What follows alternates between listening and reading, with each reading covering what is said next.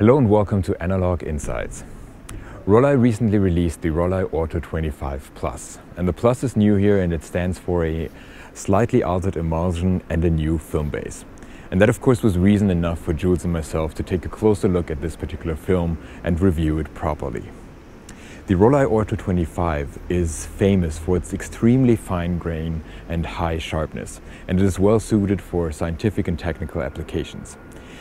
According to the official Rollei website, it's also ideal for scanning and digital processing. And all that combined is reason enough to take it out, particularly on modern architecture. This is what we want to do today, using our Hasselblad and the 50mm Distagon and the 150mm lens as well. So we will focus on architecture photography, but later on also do some portraits. So let's get in there.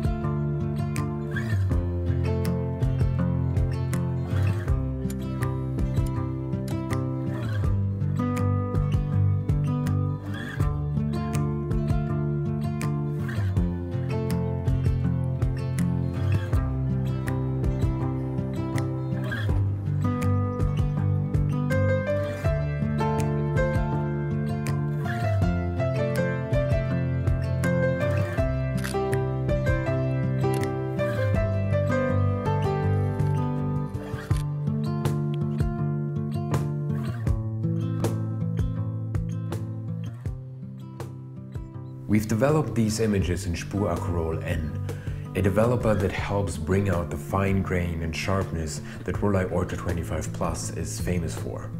And there are even some online stores which are selling this combination together, so Spur Acurol-N as a developer and Rollei Ortho 25 Plus.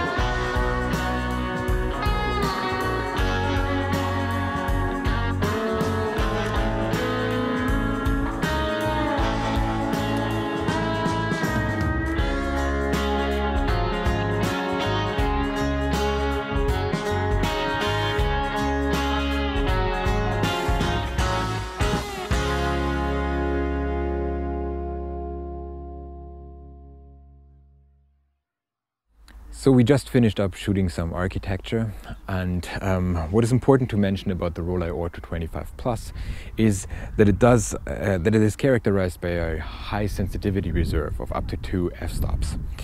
And as mentioned in the introduction, it is famous for its fine grain and really high sharpness. So in technical terms, we're talking about 330 line pairs per millimeter. So really, really sharp film. And another characteristic of this film is its deep gradation. So very dark shadows and very bright highlights and not much in between. But that curve can be softened a little bit by using particular developers, for example, Spur Acurol-N. But in our case, we wanted to use that steep gradation for a portrait session with a friend of ours, a friend of Jules. Her name is Maria. She's a famous German beauty blogger. And we went over to her place and used some artificial lights, some LED panels and the Mamiya RZ67 to take her portrait and to really bring out these contrasts and the sharpness that you can create with the Rollei Ortho 25. So let's head over to her place and take a look at the results.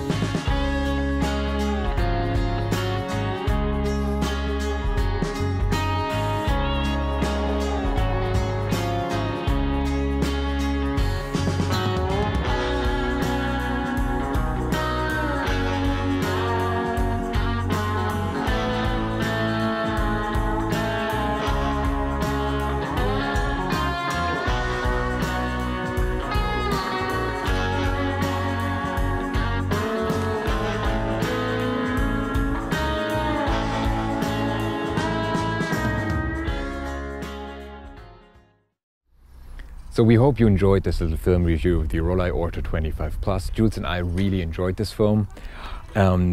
we just encourage you to give it a try, especially in combination with Spur Acurol-N.